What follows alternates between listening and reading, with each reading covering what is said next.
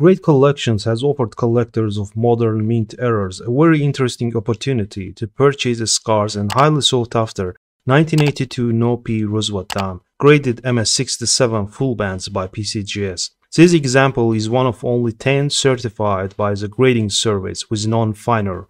Welcome back to COİN. If you have rare US and world coins you want to sell, watch this video till the end and I'll show you where you can post them for sale.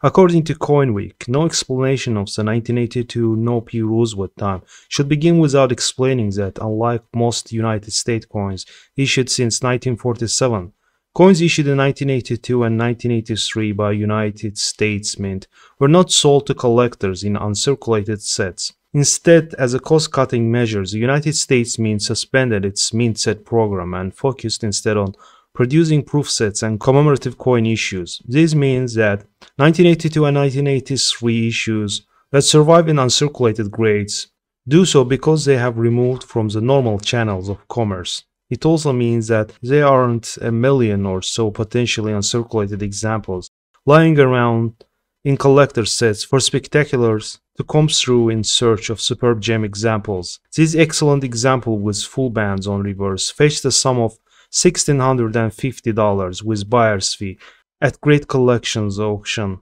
this month. But probably the most valuable example, also in mint state 67, was sold year earlier. This superb gem from Ellis Brown collection ended up selling for $4,838, also at Great Collections auction.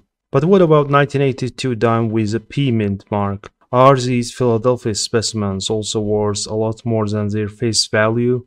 Well, that very much depends on overall condition of a coin. For commanding strong premiums, coins should reach MS66 or MS67 grade and have fully struck lower and higher bands on reverse side. For example, this elusive gem in MS67 full bands condition fetched a sum of $2,058.75 with buyer's fee at Great Collections auction.